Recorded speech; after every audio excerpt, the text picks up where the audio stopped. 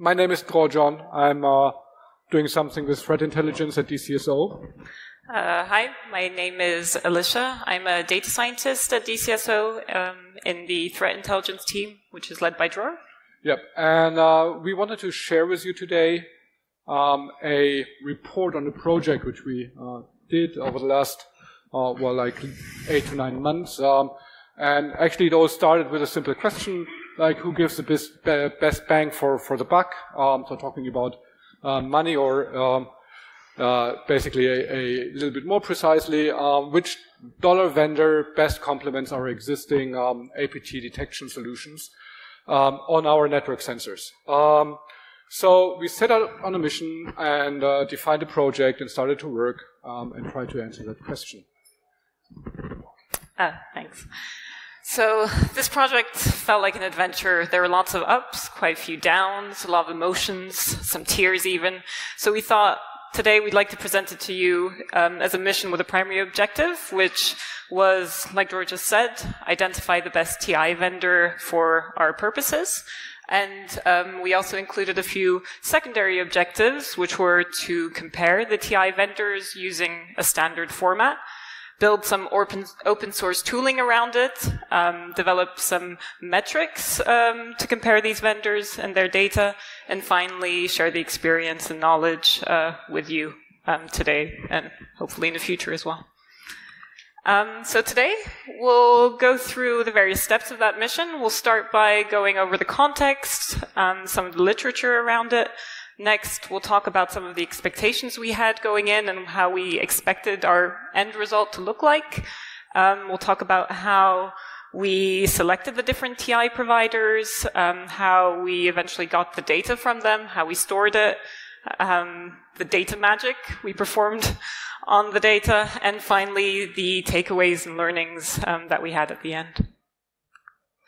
Yeah, so maybe to just give you a little bit of background, when we talk about understanding indicators or understanding threat intelligence, there's obviously a lot of previous work, and most notably, obviously, this stuff from Alex Pinto and Kyle Maxwell, which started roundabout in 2014 with the presentations at DEF CON. So that's the so-called tick test, TI, intelligence testing, quite interesting tooling also released around that, and it's very much focused on quantitative comparison of indicators of compromise from various sources. And a current version of the tick test was just released earlier this year, I believe around January. Version 2 of the tick test was released. And it's always good looking at that stuff if you are into understanding indicators. Another quite interesting piece of work was done by Pavel Pawlinsky and Andrew Kompanek of CertPL. They published it around 2016, and they were also looking at evaluating TI feeds on a large scale and over a long time.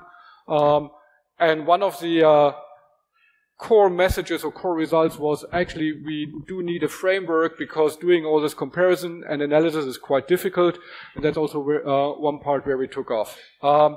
So if you're into the field, have a look at the previous research. Always good knowing what's already out there.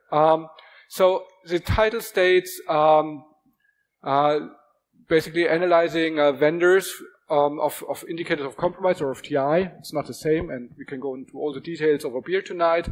And for our purposes, the best one for our purposes. So it's important to understand a little bit about our purposes. We operate network sensors.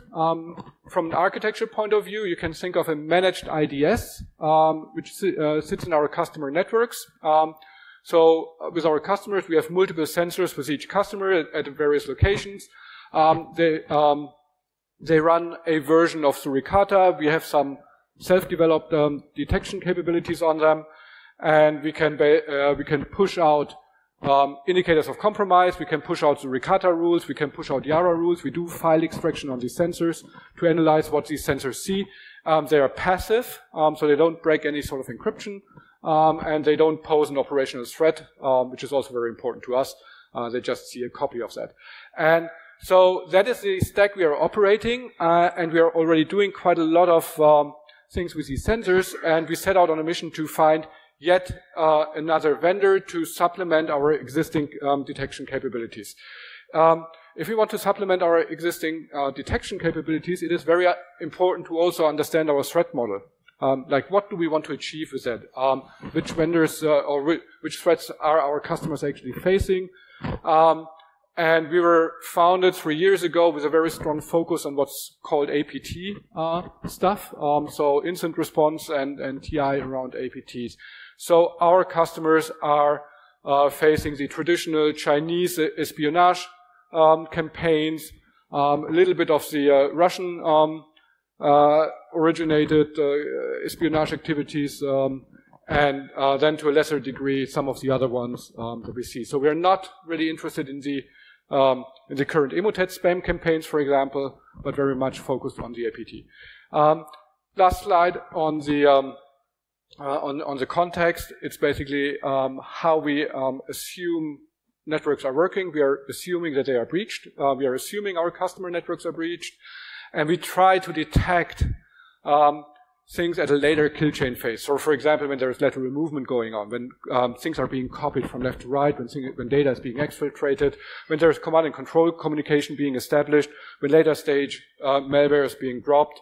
So all of that we try to detect with our solution. So what we were looking for was a vendor who would provide us with additional capabilities in detecting these kind of later stage activities of adversaries on our network sensors at our customers. So that is really what we were targeting at, a very, very focused and precise questions we were trying to answer. So, Alicia. Thanks. So that was the context. Now we'll talk you through some of the ideas we had going in about how we wanted the results to look like. So we started by asking some of the researchers and analysts at DCSO, what does a good TI feed look like, in your opinion, for the purposes that we had at the time, which is focused on APT indicators? Those were some of the answers they gave us. So low false positive rate, high quality context attached to the indicator, some information about the kill chain stage, targets, was the indicator delivered in a timely fashion, is there information regarding time to live, is the campaign the indicator is attached to still active, and other points as well. That's all great. But how do you go from that list of requirements to metrics that you can then compare across the different vendors? So our first sketch looked like that. We thought there were about 3 large categories that would best represent the areas we needed to have information on in order to make our decision about which TI vendor to go with. Machine readability is extremely important to us. As Roy mentioned, the IOCs that we're looking at eventually needed to go onto a sensor. Information analysis, by that we mean the quality of the indicators and do they really suit our needs. And finally, real-world performance. How do these indicators perform on our sensors? Will they make the sensors blow up? Will there be too many false positives? Are they picking up useful information? So what we then did is we went into each of these categories and defined various metrics for these categories and said, okay, we want to have a visual representation. We want to make a very clear message within each category what is actually going on. Very simple, very visual based. That was what we set out to do, and maybe I'm spoiling here a little bit, but we didn't manage to do it like that. So that's why we subtitled this call, this presentation, Trial and Tribulations, because we didn't really succeed with all of that. So we then went into the provider selection phase, and at this point I need to tell you this is the only time you will actually see any logos and names. After that, everything is just doing with random vendor 1 to vendor X. We had great support from a team at DCSO who do vendor scouting, and so they did a lot of scouting, and they came up with a list of around about 25 potential vendors, which might be interesting. And we started contacting them. Some thought this was obviously spam or a hoax and never ever replied. We came down to a list of around 11 vendors who were of interest, who were also interested in working with us, who replied to our emails. And we got in contact with them. We started with a very short, fact sheet. What kind of company is this? What is their offering? What is their background? Just to do a little bit of preliminary work and a little bit of background checking, more or less. Then some of these vendors, during our discussion, said, "Oh, you know what? At the end of the day, we believe we don't have a product which suits your needs. We do have indicators, but not for APT, or we don't have a label which is APT, whatever." Some of the vendors also said, "Oh, we do have the data you're interested in, but we are not going to give it to you for testing, comparing, or for doing a POC." So that at the end of the day, out of the 25, through a down selection process, it came down to 4, which actually had interesting data and were willing to share that data with us for this POC purpose. And I'm not going to tell you which 4 these are at the end of the day. Sorry for that. Not even over peers. Well, we would be breaching NDAs and things like that, so really needs to stop at that. So, Alicia. Yeah. So at this point, we have the data, and we need to figure out how to store it. First of all, one of our wishes was that we would get the data, line all the vendors up, and then turn them on and have 3 weeks where we're just ingesting data from these 3 or 4 vendors. And at the end of that, we'd be able to compare them and be like, okay, this one delivered that IOC first, that one delivered that many more IOCs compared to that one. That didn't work out. There were some delays in negotiations, some implementations took a while, and then we also had some differences on the level of the data itself. Like some vendors offered reports, and others had IOCs that were being updated at much more frequent intervals than the reports. So, for example, a report would come out maybe once every few days versus multiple IOCs being released every few hours. It didn't really make sense to sort of focus ourselves only on a 2-3 period that would potentially take a few of those vendors out of competition. So what we did, we used this window wherever it was possible to get an idea of, okay, how would it look like if we had these 2 vendors at the same time on our sensors? But we also took into account some historic data too, and tried to work with it in the best possible way, and we'll get into that a little bit more later on. Next, like we said at the beginning, we were interested in, well, we hoped that we would be able to plug all these vendors into a common platform with a common data format in which we could compare them. So we discussed potential solutions, and the first one that came up was the MISP, which we're big fans of. We also have our own MISP project and developers in the house that do the MISP Dockerize, which is a Docker version of the MISP. And the MISP has some great features, like you can correlate indicators. So an indicator that's been published by one vendor would then appear as correlated to another vendor if that other vendor also had it. Unfortunately, that didn't work out. Like I said, there were differences not only in the frequency of the updates, but also the structure of the data itself. We weren't able to build a one-to-one mapping between the data that the different vendors gave us and the MISP format. And I don't think this is a drawback of the MISP. This is simply, we couldn't find a solution out there, and we didn't want to put all our time into developing plugins for the various vendors, very well knowing at the end that we would only go with one, perhaps two. Do you have anything to add? No? Oh. All right, so at this point, let's have a look at our mission. Unfortunately, we've had to drop.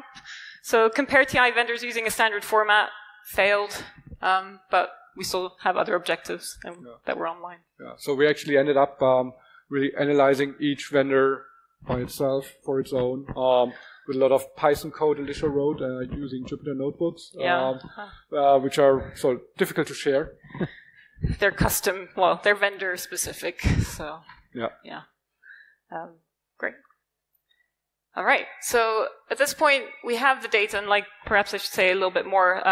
So I worked on the data in these Jupyter notebooks, and these were sometimes data that came through the MISP API, but in other cases it was just a raw data dump of JSONs or sticks that I was just worked and extracted the information I needed in order to compare it across the different vendors, but more of that soon.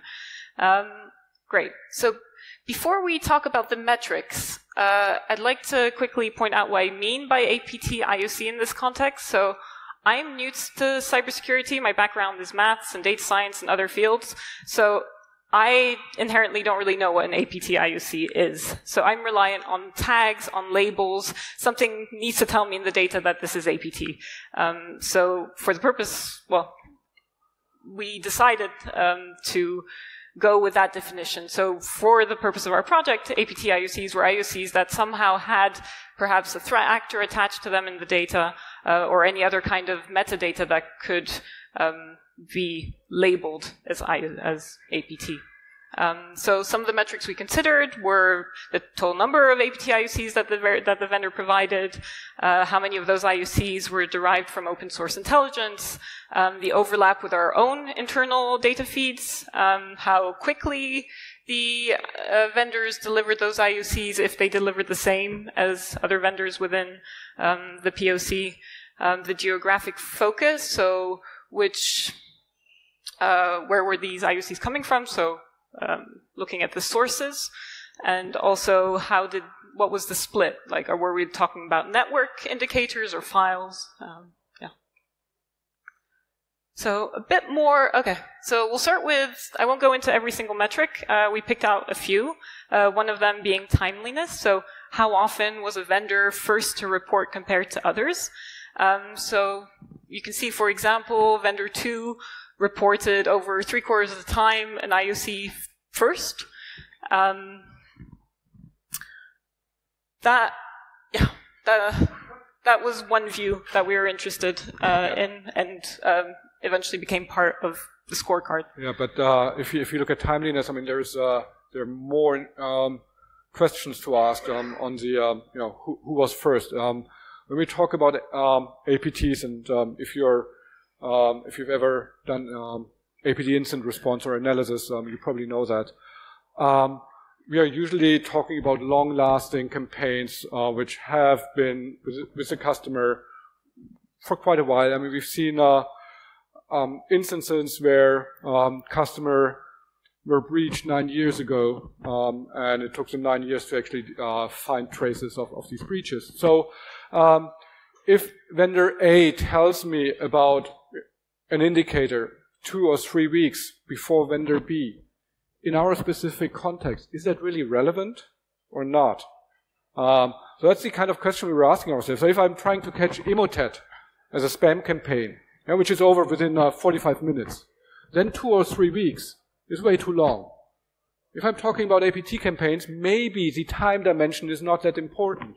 And if vendor B, who reports second, adds more context that helps me understand this information much better, maybe it is even worth waiting these 2 or 3 weeks and go for the copycat, who's just using the data and adding more context. So if you look at previous work, I always found this focus on dominance or who was first quite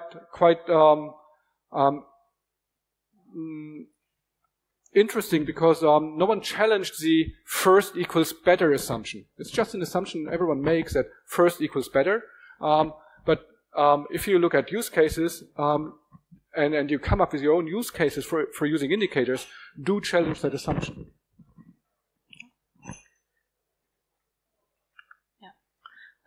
Another metric we considered was false positives.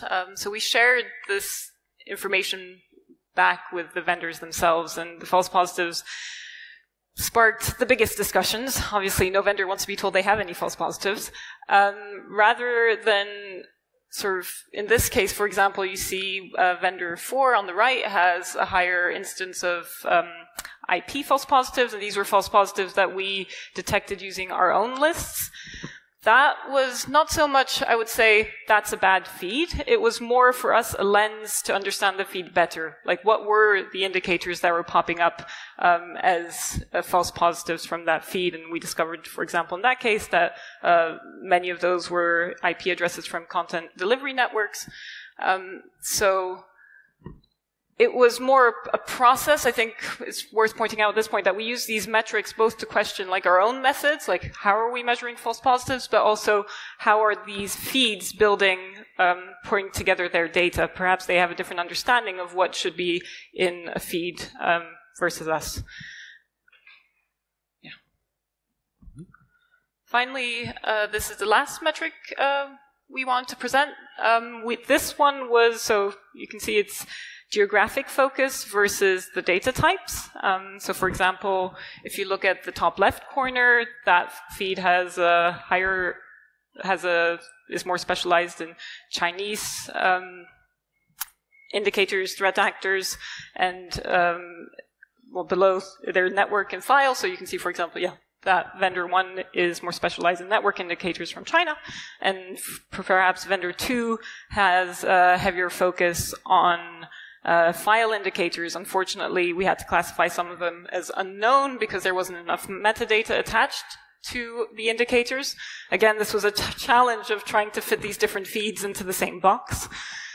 But still, this was a lens with which we were able to look at the different feeds and try and make our decision. Yeah. Quick question. Who can spot the antivirus vendor in here? Anyone?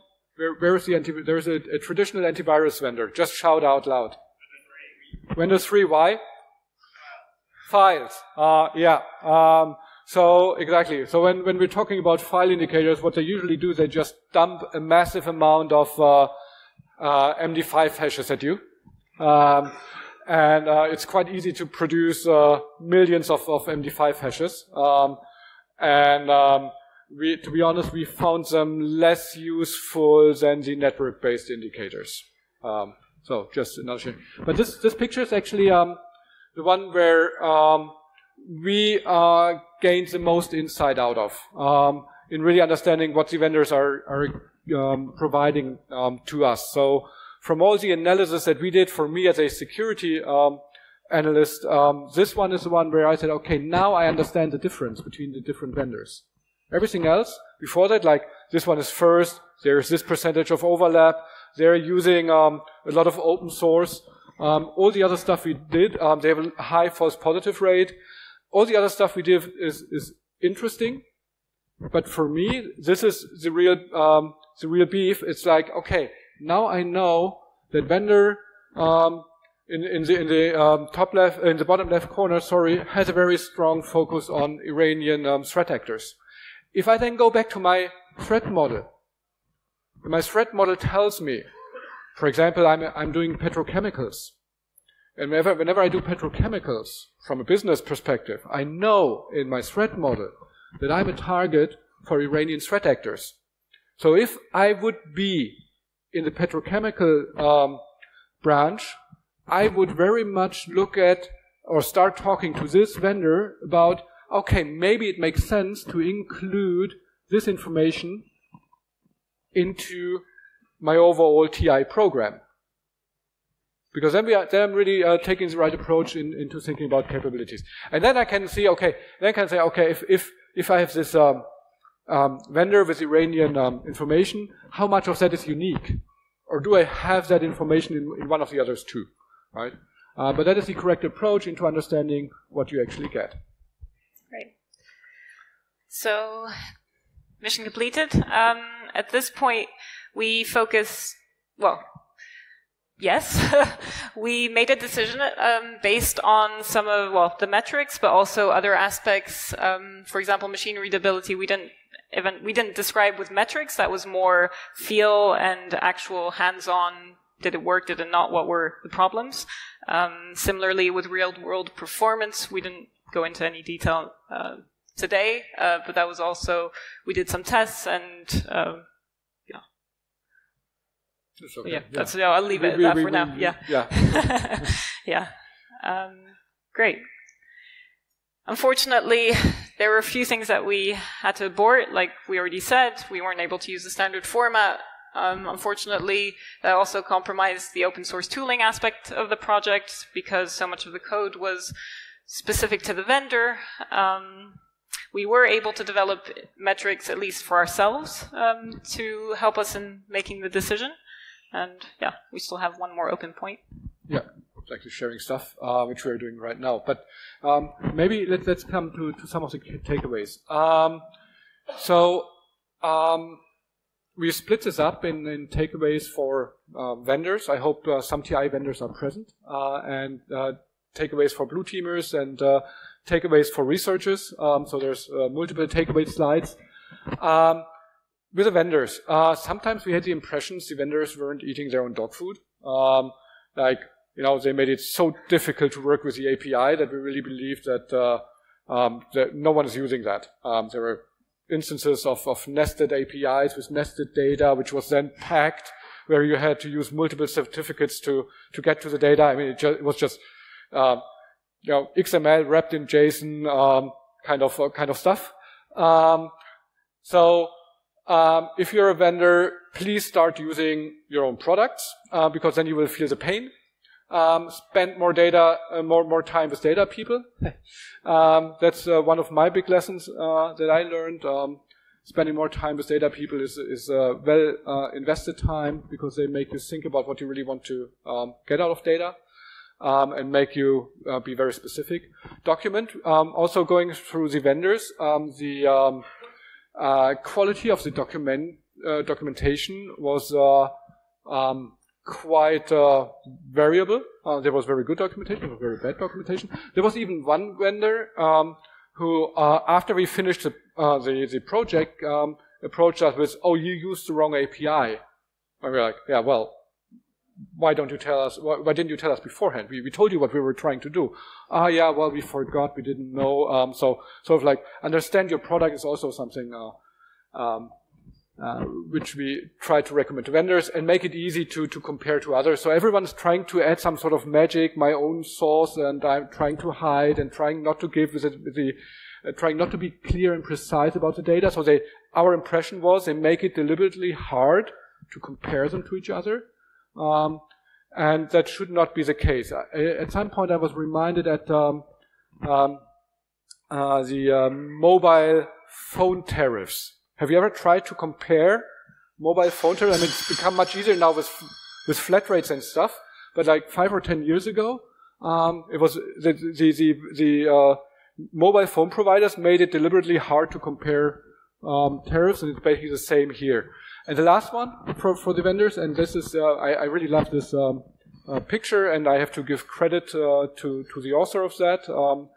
So I was told about that triangle by Ralf Wirowski of Bayer, of the SOC of Bayer. Basically, there's 3 dimensions: fast, accurate, and complete, and you can only choose 2 of these. So if you're a vendor, tell us where in this triangle your product is. Are you fast and complete? Then we know to expect inaccuracy. If you're accurate and fast, we know we must not expect completeness, for example. So it's quite important to understand that, and really makes a lot of sense to think about it. So much for the vendor side. Now, I assume there are more blue teamers in here than vendors. So this is more for the blue teamers. Spend more time with data people. Again, it is every minute invested talking to data people like Alicia is well invested, because they will make you think about your problem in a different way, and they have a different point of view, and they challenge you, so it really is something which you need to get into. Then, of course, we all know indicators of compromise are not the real TI stuff. Try to move up on the abstraction level of threat intelligence. Try to understand the threat model, and then from the threat model, the adversaries and their TTP. So look into the MITRE attack framework, for example, to model that. And then you can work at a very different level instead of just hunting IP addresses and that. And then also, accept that failure is part of the process. Also quite frustrating, but a good takeaway and a good learning. And again, having a look at the triangle, figure out what you want. Think about your use cases. Do you need fast and accurate data, for example, to block a phishing campaign? Or do you want a complete and accurate picture, and then you can live with delay? So really understand what you want to get out of it, and then once you know what you need and what you're expecting, go to the vendor you're talking to or to the provider and ask them to place their product. And then you can see if it matches or not. It's very simple. It's a very, very simple check like that. And then maybe for the data people, security researchers. Can I step in? Yes. Yeah. Sure. So from a data scientist standpoint, really think about your use cases. And this isn't just for the data people in the room. It's also for you as a team if you're working on this problem.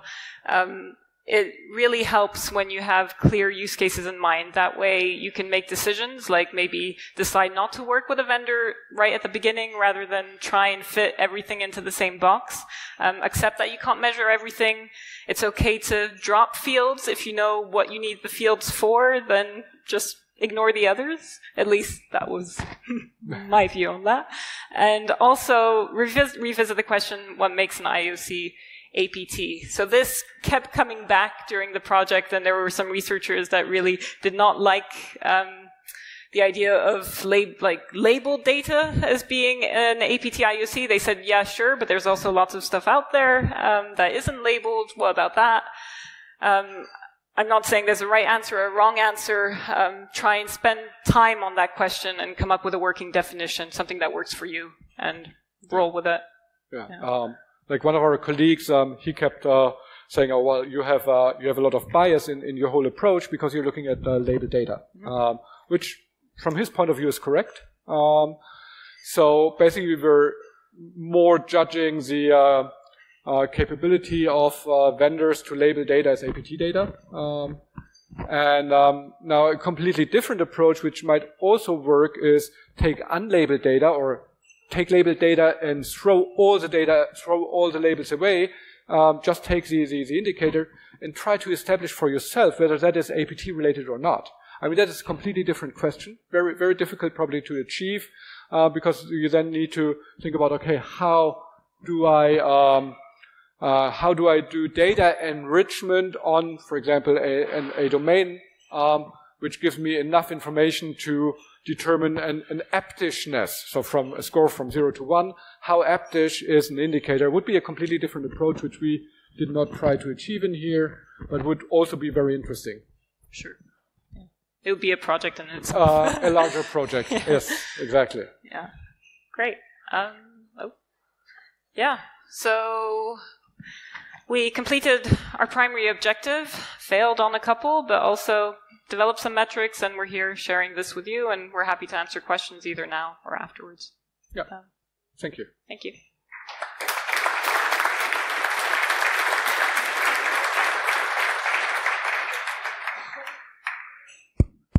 Thank you, that was great. I'm glad you got in the mention that a threat data feed is not threat intelligence. It's very, very important to keep that in mind. For most companies, for a lot of companies, any data feed from any threat intelligence vendor will drown your security people. Remember this before you start assessing what you guys presented. They have the organization in place to turn data into intelligence, to enrich, and to evaluate, and that makes it valuable to them. Sorry, just had to get that out before we went into questions. You're absolutely right. Yeah. Questions?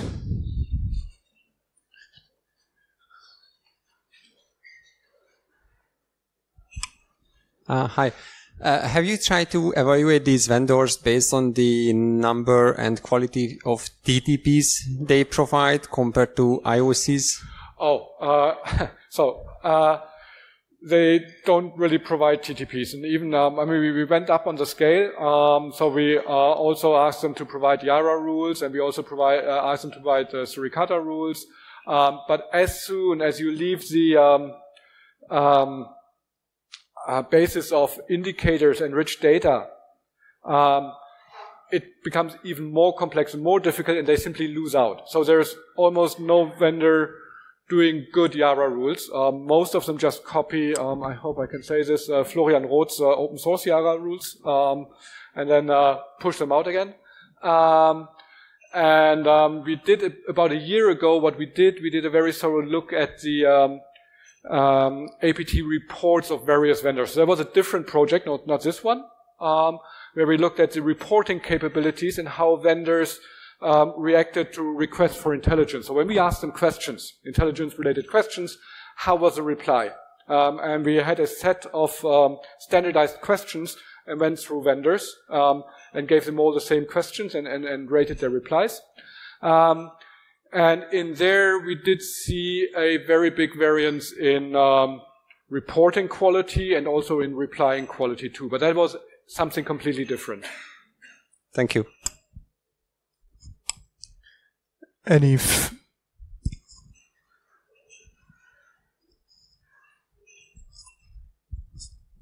Thank you for your presentation. Quite interesting. One of the questions I had, I might have missed it at the start, but I was wondering if you also thought about looking into trust communities or ISACs and information shared over there, because it's also quite interesting to see as well on timeliness, quality, and the other measurables you tried to achieve, on how are these how far are these compared to the other vendors? Because in the end, it's all a decision about, okay, in one way, maybe you spend money, in another way, maybe you spend time and energy, and in which way is there quite a balance between those?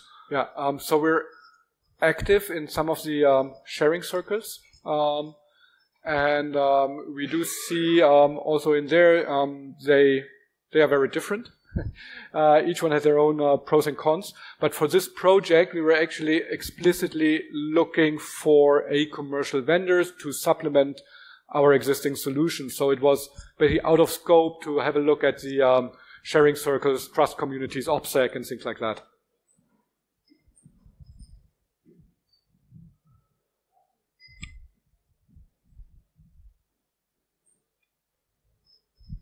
To your point on spending time with data scientists, how much time do you usually spend on visualization? Because you mentioned that this one visualization of the reporting was like the best thing you had in the entire project to evaluate stuff.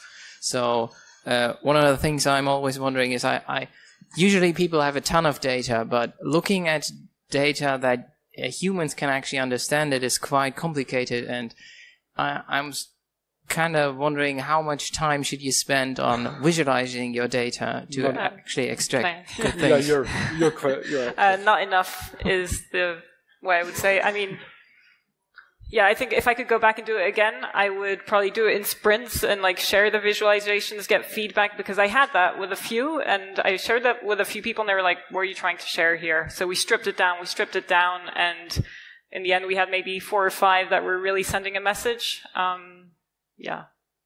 So I did spend time, but you could spend a lot more. And it's really the feedback, I think that's important, because you become blind to the data, and you have to really think about the message. And I think that's quite hard as a data scientist, sort of coming from a different background, not really, in some ways it's good because it means I have a fresh perspective, but on the other hand, I'm not sure what is the story we're trying to tell here. Like, what is the important part of this visualization? What do I really want to highlight? And I really need the feedback from the security researchers on that. Do you have any literature on diagrams or something for something like that? Yes. Can I get back to you afterwards? Or I can share it. It's one of those moments where I'm having a blank on the name. Well, there's a classic on visualization of security data. That's Rafi Mati, security visualization. That is actually the only printed book that I know that deals with visualization of security data.